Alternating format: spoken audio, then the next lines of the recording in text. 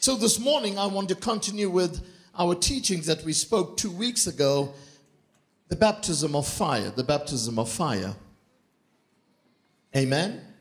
Some of you are going through fire. Some of you have just come out of fire. Some of you will be going through your fire, because fire has been designed for every believer.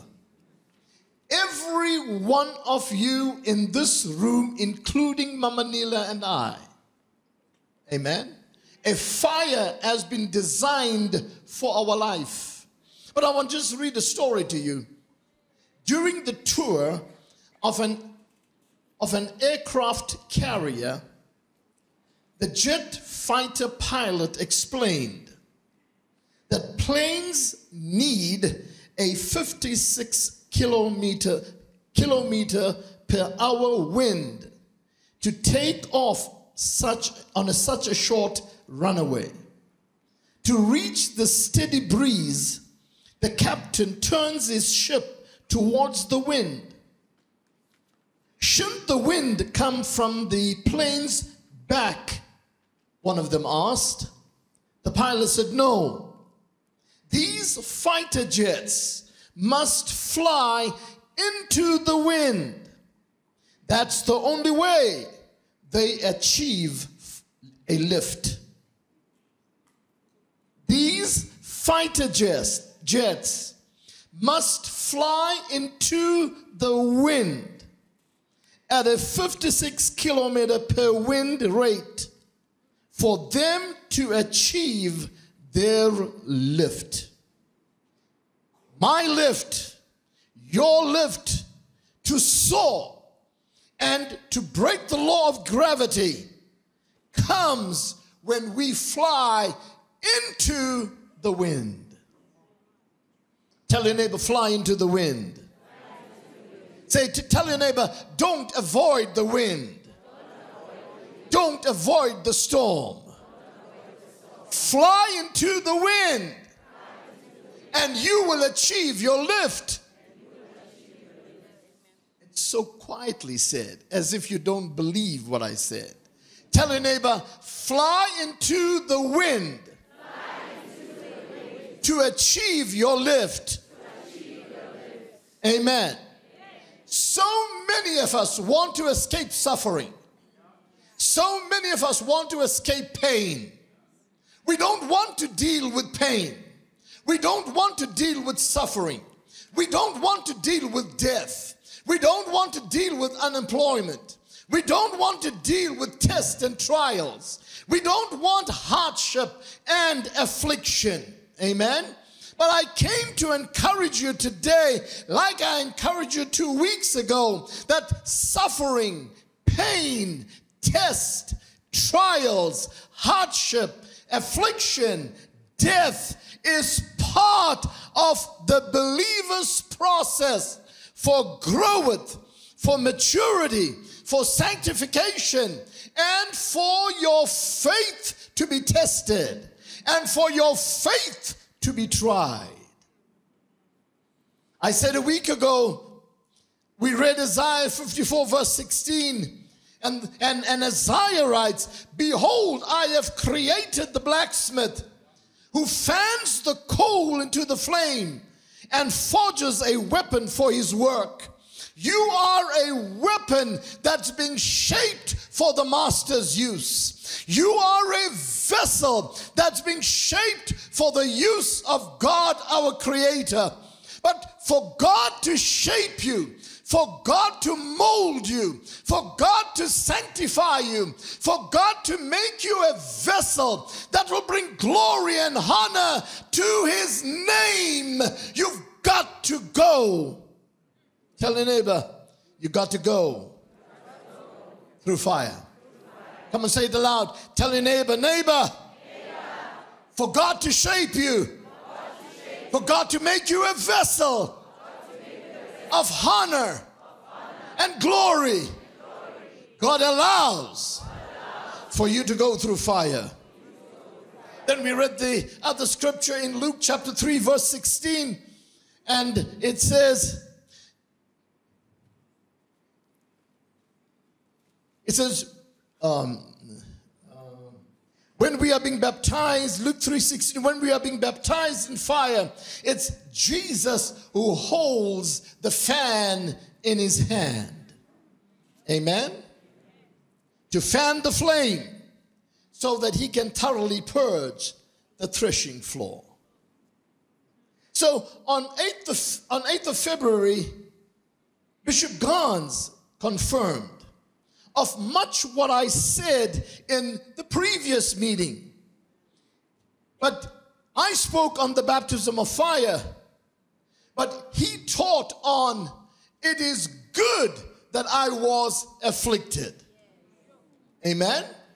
And he ministered from Psalms 119 verse 71. It was good for me to be afflicted so that I might learn your decrees.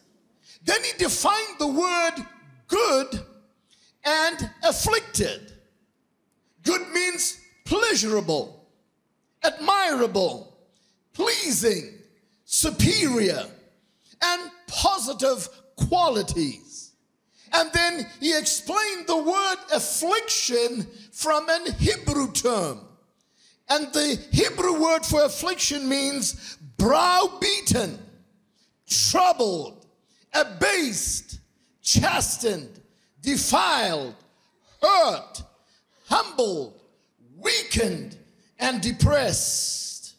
So when you put the two words together into a sentence, and then it reads, it was good, pleasurable, pleasing for me to be browbeaten, troubled, chastened, and hurt of the Lord. Sounds confusing. Am I right? So David is saying, it was good that I was afflicted. It was good that God troubled me. It was good that God chastened me, because the Bible says in the book of Hebrew says, whom God loves, he chastises. Amen? But your chastisement is only for a little while. Amen. Whom God loves. So David is writing, he says, it was good that I was afflicted. It was good that I was troubled. It was good that God chastised me, that I went through my suffering. Now, this teaching is going to throw off the grace and the prosperity message. Because you love prosperity. All we know, God bless me, God bless me, God will bless me, God will do this for me, God will promote me, God will bless me financially. Amen? Amen? But when God permits, when God allows you and I to go through fire, then it's the devil. Many a times, it's not the devil. Amen? It's not the devil. It's God allowing you. Amen. Psalms 119 verse 67 says, before I was afflicted, I went astray, but now I have kept your word. You see, affliction is allowed by God to keep you in line with your Christian faith. Because many of us, you will not pray if there's no affliction. Many of you would have backslidden and gone back to the world if God never allowed affliction to come upon your life. Because the Bible says, before I was afflicted, I went astray. Many of us, even in this room this morning, we are cold. We are not hot for God. We don't serve God the way we should serve God. Amen? And God knows your God-given potential for worship. And God loves you more than you love yourself. And God has prepared eternity and heaven for you. And so the Bible says, for you to enter into his eternal rest, and for you not to backslide, get cold in the faith, for God to shape you and form you into a vessel that will bring glory and honor to his name. He says, I've got to allow fire. Amen. In verse 75 of 119, Psalms 119 verse 75 says, O Lord, I know that your judgment is right, and that in your faithfulness you afflicted me. Amen. Amen.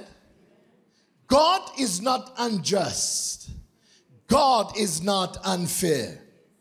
God is not cruel or unkind.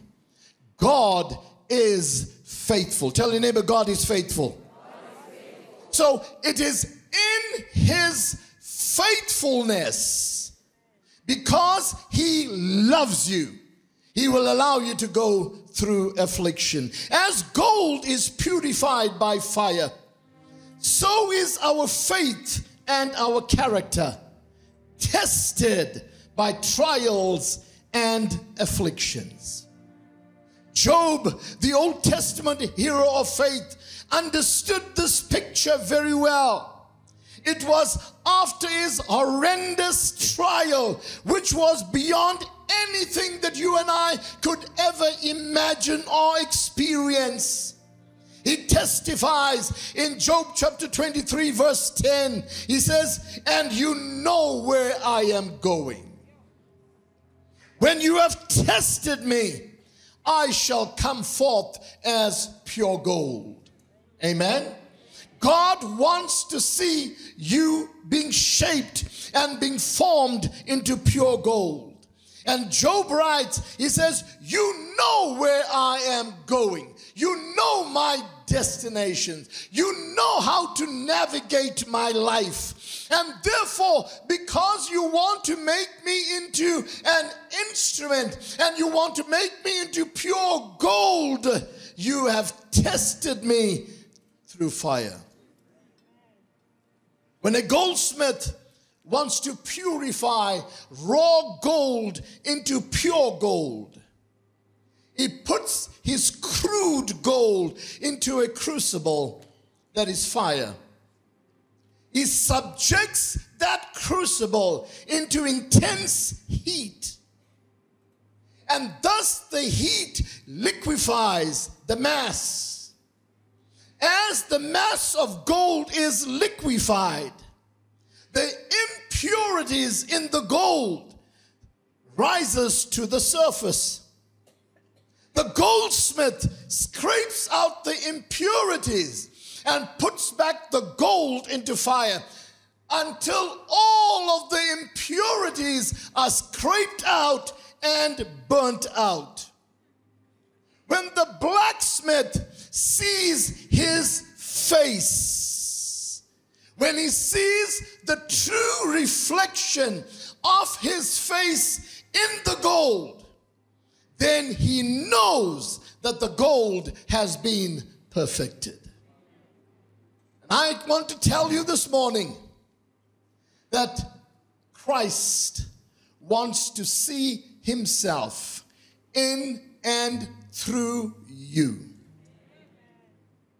And as long as your image is marred, he's going to put you into fire. As long as your image is not reflecting the image of Christ, you are going to go through fire. Amen?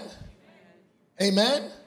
You will only come out of the fire when his perfect image can be reflected, can be seen in and through you. Turn with me to 1 Peter. 1 Peter chapter 1. 1 Peter chapter 1.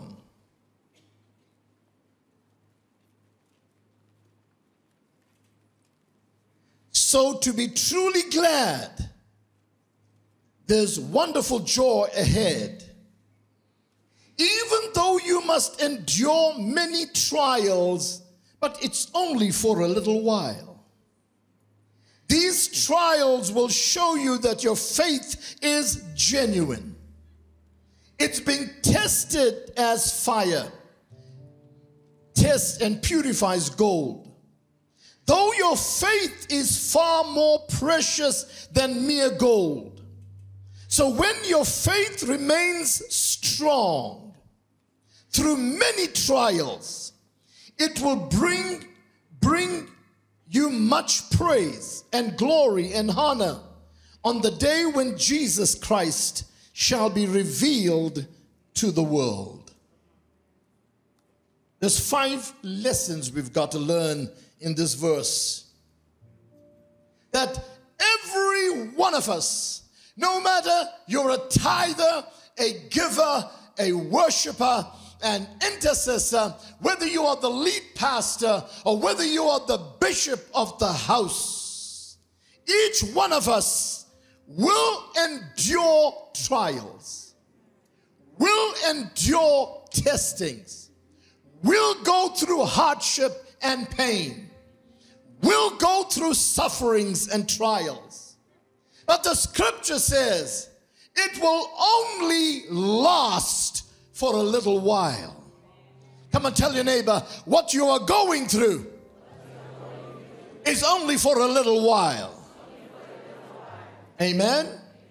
Amen. Number 2, trials and tests of our faith is to see the genuinity of our faith. To see whether you are genuine in your Christian belief. When your faith is being tested, when your faith is being tried, when your character is being tested, when your life is going through a trial and a storm, your faith is being tested to see whether you will give up, whether you will throw in the towel, whether you will backslide, whether you will deny your Christian faith. Number 3, your faith is going to be tested by fire as gold is tested by fire. As gold, as the goldsmith tests the raw gold, puts raw gold into fire to be tested to make it into pure gold, you and I will also go through fire. Amen?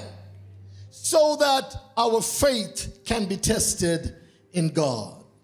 Number 4, your faith is more precious than gold. If gold has got to go through intense heat to be purified, how much more heat must you and I go through? Because we are more than gold. Our worth is more than gold. Our value is more than gold. So when you are going through fire and the heat is on, stay in the fire. Tell your neighbor, stay in the fire. Tell your neighbor, stay in the fire. Don't complain. Don't murmur. Don't look for sympathy. Amen? Don't feel the church does not love you. Don't feel God has denied you. When you are going through your fire, stay in the fire. Because your purification for Christ to reflect himself in and through you, for your faith to be tested so that you are genuine. Number 5, when your faith remains strong in the midst of trial, death, then Christ will be glorified. Amen? The pain that you're going through, sometimes I don't understand. I said to Mama Nila, sometimes I don't understand God.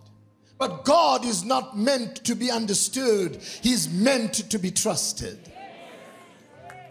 Sometimes when you don't see His hand in the workings of your life, learn to trust His heart.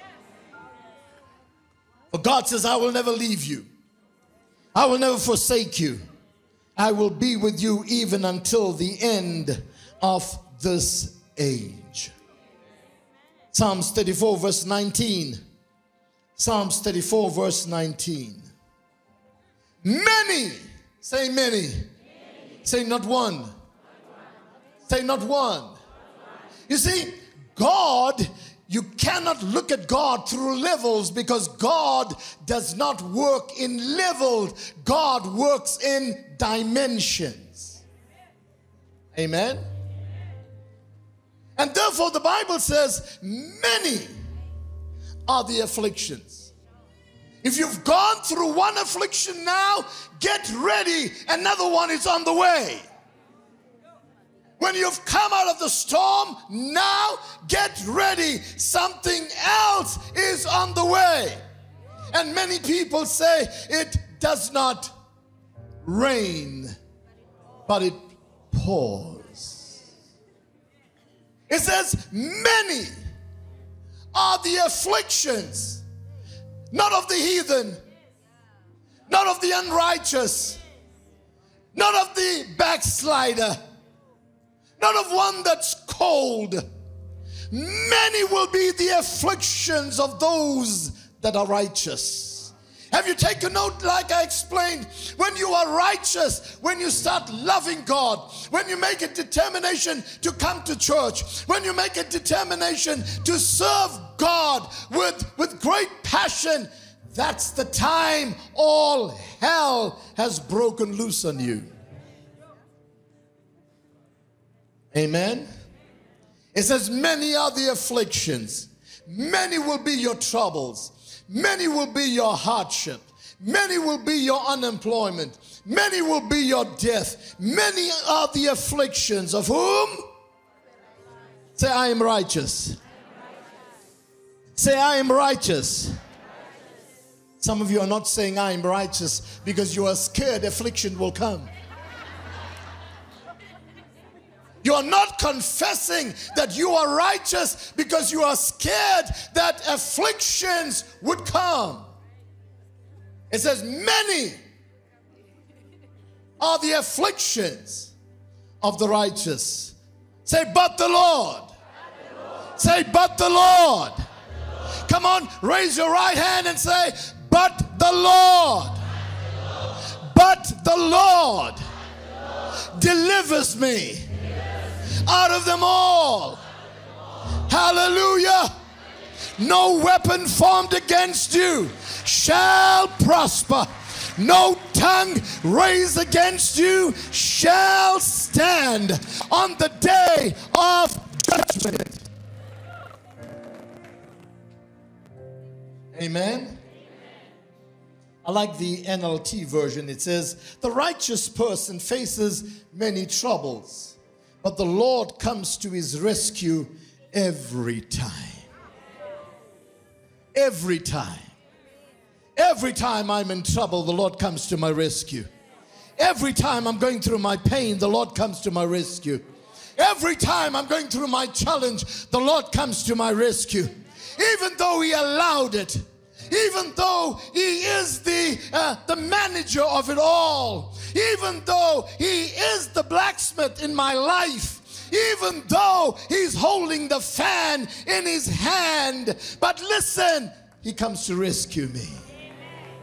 When I stand firm, when I stand faithful, when I become immovable in God, and when my faith is tested and tried, amen, God is the proprietor.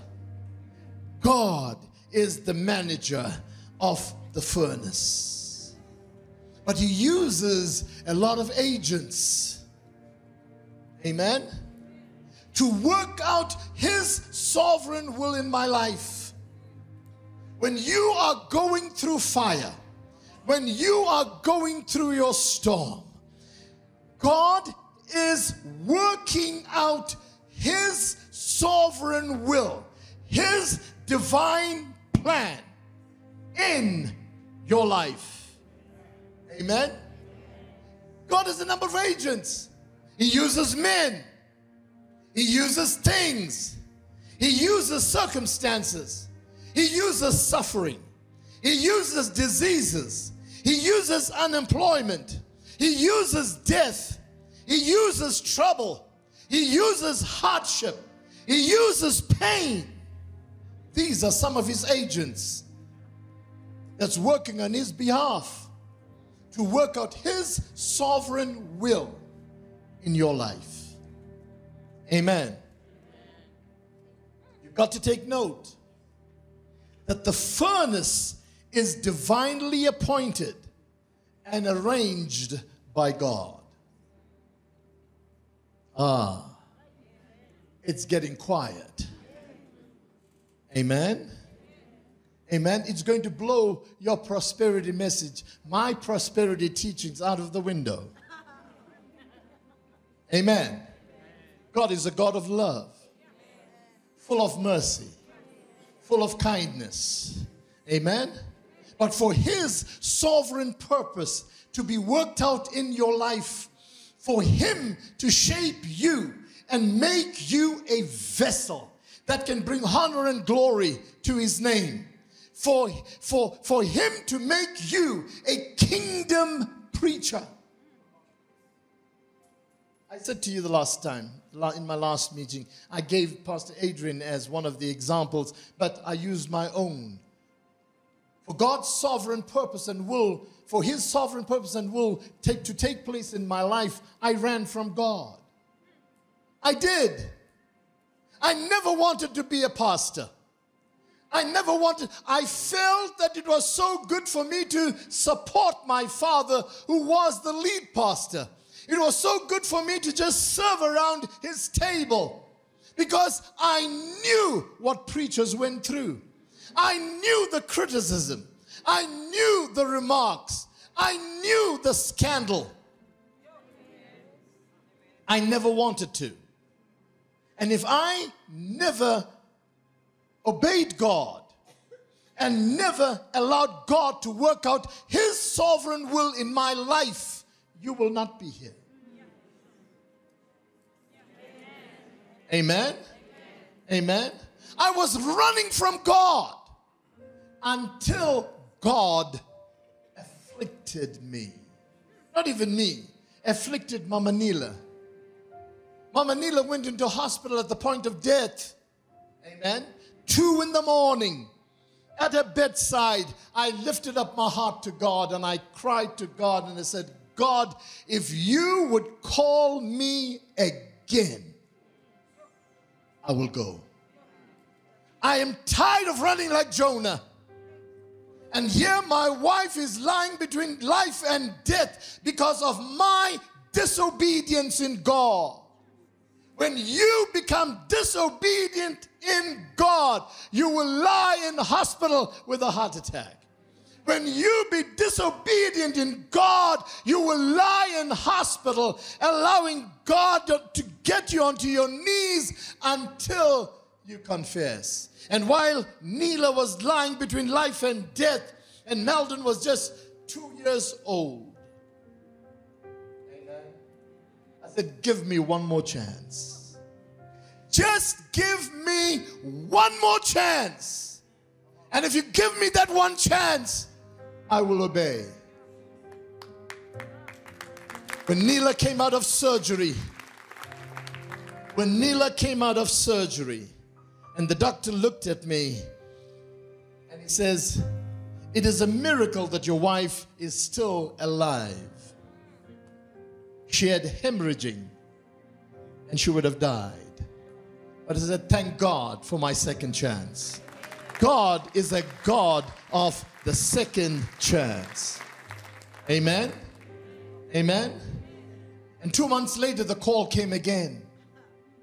The call for full-time ministry came again, and I wanted to play hide and seek. And Mama Neela says, hey.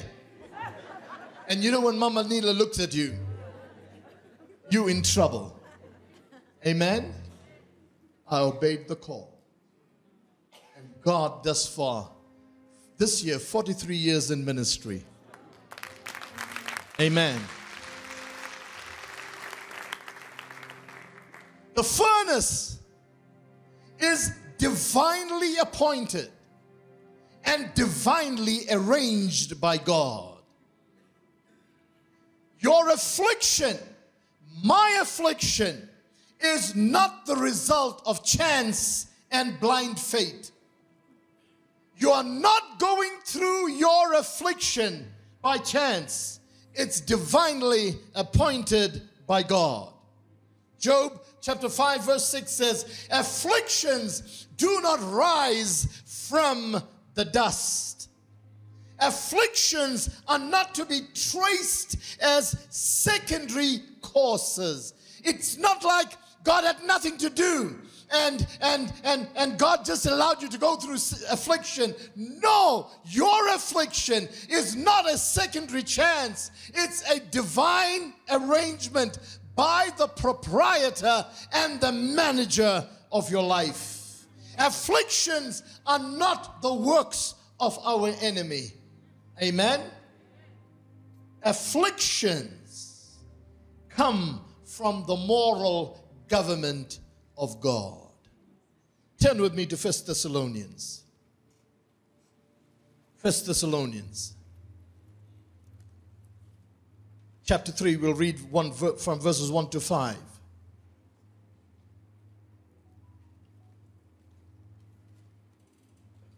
When we could stand it no longer, we decided to stay alone in Athens. And we sent Timothy to visit you. He is our brother, our co-worker, proclaiming the good news of Christ. Amen. We sent him to strengthen you and to encourage you in your faith and to keep you from being shaken by the troubles you were going through. But you know this, that we are all destined for such troubles. Even while we were with you, we warned you that trouble will soon come. And they surely did. And we all know it. That is why, when I could bear it no longer, I sent Timothy to find out whether your faith was still strong in Christ. I was afraid that the tempter had gotten the best of you, that our work had been useless. Oh my God. I want you to go home and read that.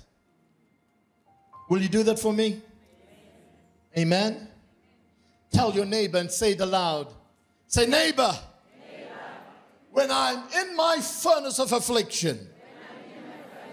Come and say it aloud. Say it aloud. Say, neighbor, when I am in my furnace of affliction. When I'm going through my trouble. When I'm going through death. When I'm going through hardship. Come and say it aloud. When I'm going through hardship. I need a Timothy in my life. I need a Timothy to strengthen me. I need a Timothy to encourage me. I need a Timothy to pray with me. When I'm going through my trouble, I don't need people to come and play a pity party with me. When I'm going through my trouble, I don't need people who will come and murmur and complain. When I'm going through my trouble, I don't want people to come in and judge me. When I'm going through my storm, I don't want people to gossip about me. I need a Timothy. Paul said, I sent Timothy to strengthen you. I need Timothy to encourage you. I need Timothy to come and pray with you. When you are going through a storm, pray that God sends a Timothy. Amen. Timothy came to strengthen and encourage,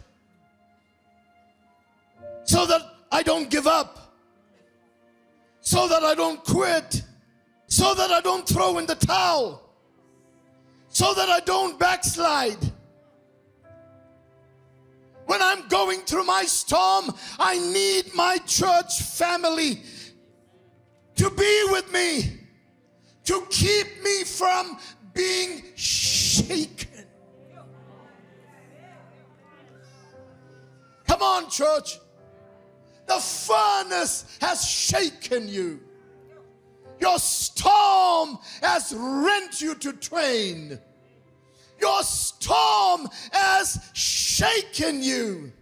I need a Timothy by my life to see to it that I am not shaken, that I am immovable, that I'm standing firm in my faith when I am going through my troubles.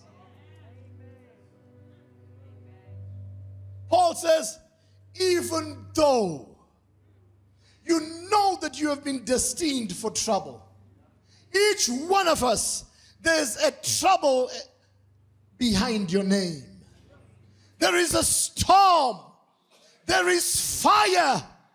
And I came to tell you today, Paul says, I told you that from the day of new birth, you are destined for trouble. You will go through affliction. You will go through trial. You will go through storm. You will go through death. You will go through pain. Amen? But my prayer for you is that Satan will not get the better of you. That's my prayer for this church. That's my prayer for Neela and I. That's my prayer for Pastor Adi and his family. My family has gone through storm this week. My prayer is that Satan will not get the better of you. When you are in the storm, don't let Satan get the better of you. When you are in your pain and affliction, don't let Satan get the better of you. Amen. And Paul writes and says, I sent Timothy to see that if you are not shaken and you are still strong in your faith. Amen. To see to it that all that I've taught you, all that I've preached to you, it's not useless and it's not in vain. Amen. From this day, make up your mind that you don't need a preacher to lay hands on you to pray for you. Because the word that's preached from this pulpit will have the faith to change your life, to transform your life, to bring healing to your life. Don't let Satan have the better of you. Amen. Afflictions comes by the wise arrangements and the gracious arrangements of God's divine providence. It's the same God who sends the sunshine and the rain. It is the same God who sends the fire and the pain. Amen. 1 Samuel chapter 2 verse 7. 1 Samuel chapter 2 verse 7. It says, the Lord kills, the Lord makes alive. He brings down the one who is gone to the grave, and he rises up the one to life. The Lord sends poverty, and he sends wealth. He humbles, and he exalts. Isaiah chapter 45 verse 7 says, Jehovah declares, I form the light and create the darkness. I bring prosperity and create disaster. I, the Lord, does all these things. Job says, will you only expect good from God? Amen? Amen? Job's wife was scrambling through the pile of dirt. She knew where her children lived. And she knew that these children were under this pile of dirt, scrambling through the dirt. Dusted, torn, emotional wreck. Losing 10 children at one go. Lost cattle, lost sheep, and now her children are gone. And while she's scrambling through the dust and through the dirt, hoping to see the bones of her children, she says to Job, why don't you curse God and die? Job had faith to settle his eyes on God. But only a mother knows the pain of losing her children. Emotionally torn, emotionally wrecked. And then Job looks at her and said, do you expect God only to give us the good and not the evil? God will always allow us to go through some storm, to go through some affliction, so that his faith can be perfected in us. And I came to encourage you today. The storms that you are going through will perfect you and bring you and shape you, make you into a vessel of honor, so that you can pass from earth to eternity. Amen? Into your eternal place of rest. Amen? I just want to close with it. It's done. My time is done. We find that Job consoles himself. In Job 23 verse 14 he says, for he performs what is appointed for me, and many such decrees are with him in his hand. David says these words.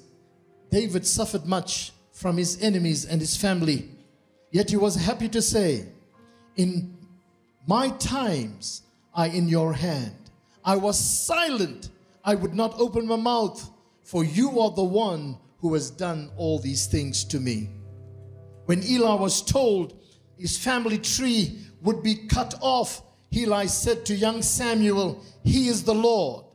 Let him do what is good in his sight.